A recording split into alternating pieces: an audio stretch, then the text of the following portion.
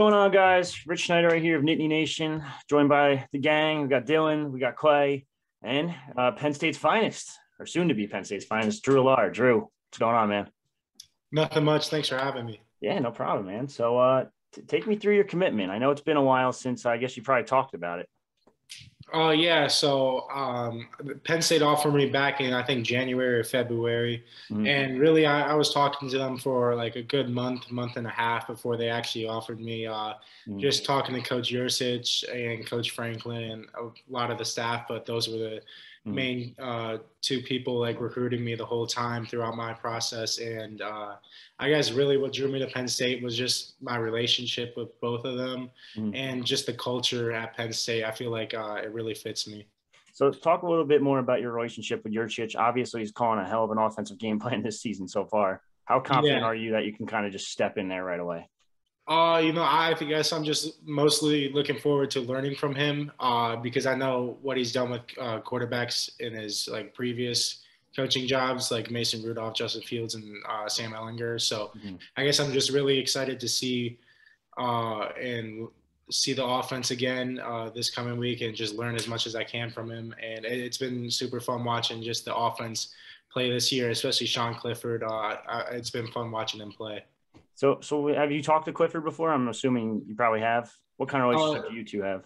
Yeah, I've talked to him. I've met him once or twice in person, but I like him a lot. He's super nice. I mean, he's from Ohio. He's from Cincinnati, so Yeah. we both from Ohio. So it's super cool just to get his perspective on everything and what everything he's been through at his career at Penn State, and just what really drew him to Penn State when he was going through his recruiting process. So I got to ask you this. There's a rumor every other day that you're going to visit somewhere else, whether it's Ohio State, et cetera, et cetera. What's with these rumors? Are they just rumors at this point? Can we assure the Penn State fan base that that's all it is? Yeah, those are just rumors. I mean, I'm not even sure how they really started. I saw there was like a bunch of rumors that I was at the game or going to Yeah. the game, and I never even had plans to go to the game. So it's kind of crazy how this stuff just circulates and spreads like wildfire, I guess. But I'm not going anywhere. All right. So I don't have to worry about tweeting it every week, right? No, no, you're good. So I mean, you guys have a hell of a class right now. Top number 4 in the country, 25 total kids.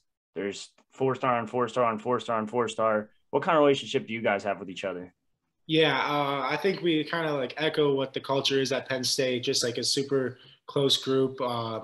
We're talk a lot more than just football, I guess, and Yeah. we're really got to know each other off the field, especially when we were all on the visit. There was a lot of commits on our official visit together, so it was my first time meeting most of them in person. So I mean, I'm just super grateful to be a part of this class, and I'm just looking forward to seeing what we can do in the future. So now 2 quarterbacks in the class. Do you and Bo kind of go back and forth? Be like, no, I'm taking the job day one. No, I'm taking it day one. No. I really like Bo. He's super nice to talk to. I mean, he's a really good quarterback, and he's having an outstanding season himself too. And Mm. I know his team's still undefeated, so they're playing at a really high level too. Yeah. So I know you kind of just mentioned high school football. You're obviously having a hell of a year. What are you doing different? Anything, or is Uh, it just the same old, same old?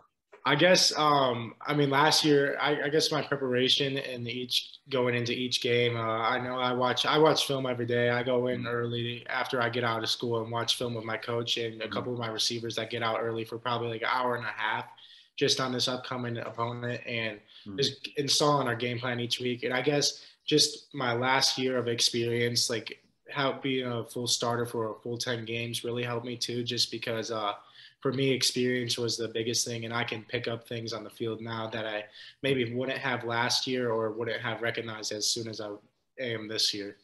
So now I've talked to your trainer a little bit, Brad Mandler, if I'm pronouncing that right. Yeah, remember, So, remember, so yeah. how has working with him kind of helped you develop your game and bring you to that next level? It's really helped me. He's been one of the biggest helps in my game Mm. and my development in general, just because of how much I've worked with him since sophomore year, off Yeah. season of going into junior year. He's really helped me just, I guess, just with my throwing mechanics and just Mm. game like situations. I mean, we go through a bunch of drills and simulate game pressure and a lot of off platform stuff and movement stuff, just because, as much as we want to be clean in the pocket and just be able to sit back and drop, most of the time that's not going to happen. You're going to have to move and throw the ball from different arm angles and different platforms. So he's really helped me with that part of my game. So he brought that up to me too. He was telling me about how you have that Patrick Mahomes type of little like sidearm throw that you got there. How's that developing? Are we going to see that at the next level? Yeah, I think he will a little bit. Hopefully. He compared you to some pretty damn good quarterbacks. If you had to compare your game to any quarterback ever, whether it's a former college guy, retired, current NFL person, who would it be? I don't know if I would compare myself to just one because I like watching so many different quarterbacks, I guess. So like, who's your go-to film? Like Friday night and you're going to study film, I'm going to watch this guy. I love watching Aaron Rodgers just because of the way he's been like how much he's dominated the league and how long his career has lasted, and just the way he moves in the pocket. I really like watching him play. Yeah, I mean, I don't got much more. You guys got any other questions? He's pretty good with this. I'll admit it. Drew, you formed a really good relationship with another Ohio guy in Caden Saunders. One of the big things Sean Cliver has talked about in the past, the relationship he had with KJ Hamler coming in.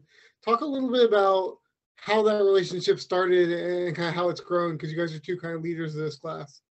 Yeah, I guess it really grew when I reached out to him before I committed and told him I wanted to, told him I was committing soon, and I just wanted to get our relationship started, like just on the field. So no, I went down to Columbus with my quarterback trainer and met him probably like 2 weeks after I announced that I was committing, and we were throwing routes. I brought a couple of my receivers down, and he brought one of his teammates to catch too. So really it was just working together, and I guess me just learning how he runs his routes and just getting used to throwing him the ball. And I really like talking to him off the field too. So I was just talking to him after his game Friday because they won their first round of the playoffs, and they're going to play Massillon, Washington, who's a pretty good team this week. And then kind of further to that point, I think when both of you committed, it was pretty soon people were like, well, they'll end up at Ohio State. It's kind of what Ohio kids have done in the past. How exciting is it for you two to be able to kind of set your own kind of story there and kind of break the mold? Is that something you talk about in terms of paving your own way? I've never really thought of it that way. I kind of just thought of like Penn State's the best fit for me, and I feel like it's the best like culture for me to go into. And I'm super excited to just learn everything I can from the staff and just meet every player that's there right now too, because they have a pretty good team, even though people may not think it. They have a pretty good team, so it's going to be cool just to be a part of that team soon. Awesome, I appreciate it, Dylan. If you got anything. Yeah, I think the biggest one for me is I just saw, I think earlier this weekend, a quote where you said, not maybe around this time last year, a little before that, you didn't really think of yourself as maybe a big time college football player. And then, I mean, it seemed like Yursich came to Penn State in mid-January last year. And then a couple days after that, we started hearing your name connected to Penn State. The offer eventually came, and you committed pretty fast there. And then since then, you've really just taken off across the board and the industry. What has that been for you, like going from not really knowing what your future may have held college-wise to now being considered one of the top quarterbacks in the entire country? Yeah, it's super cool. And I think it's just from all the hard work I've done in the past 2 off seasons, really like hitting the weight room, adding more muscle and weight to myself, because sophomore year, I was pretty like I was tall, but I was kind of like skinny then. So I guess just filling out my frame and not losing any mobility, kind of adding more quickness and explosiveness into my game has really helped me. And just how much I worked with my receivers, high school receivers in the off season, and how much we dove into our own playbook, and I guess just prepare for the games each week have really helped me. And just like through all the exposure I've been to through this off season, just helping me stay grounded and just kind of take it day by day and work as hard as I can each day. Sure. And then the last one I have, kind of going back there, and you may have touched on this earlier, but with your commitment to Penn State, and like I said, it was kind of a quick process compared to most recruitments. Yurcich came in January, and then, like I said, it didn't take all that long, a couple months for you to commit. What was it about Penn State that really sold you that quickly to the program? Yeah, I'd say the biggest thing is my relationship with Coach Yurcich and Coach Franklin. Just because, they talked to me a lot before they even offered me, and it was super, like, I guess, different. It was kind of different from different schools that had offered me, because some schools kind of just called and offered me, and they didn't like really know who I was before they offered me. So they really set a foundation for a relationship before they offered me, and they talk to me constantly, probably like 3 times a week throughout my recruitment. And I still talk to them a lot. So I guess that was the biggest thing. And just, the other commits that were committed before me, just welcoming me in and just showing me acceptance, I guess it really made it easy for me to kind of just pick Penn State out of all the offers I had. Thanks, Drew. That's all I got. All right. I got a couple more for you, Drew. I've been thinking of some good ones. So one of the top ranked quarterbacks on almost every service, if not every recruiting service. How crazy is that of a process? Like, take me through it. Is it like, is your phone blowing up like 24/7? You just start blocking coaches at some points? No, I didn't. I mean, it was super cool and exciting when I was going through like the recruiting process. It did get overwhelming at times, just because, my recruiting process was kind of different from other quarterbacks. People usually get offered earlier than I did. I really started gaining momentum this past off season with offers. Like, I only had, I think, 4 going into my junior season, and by the end of the season, I was up to like 9 or 10. So it really was a different process for me, and it got to a point where I was having like calls like every day with probably 2 or 3 different colleges. And I thought I kind of had my mindset that I think Penn State's going to be the place for me to go and play football and continue my academic career. And I guess that's when I kind of knew my process was like kind of ending, when everything was kind of building up.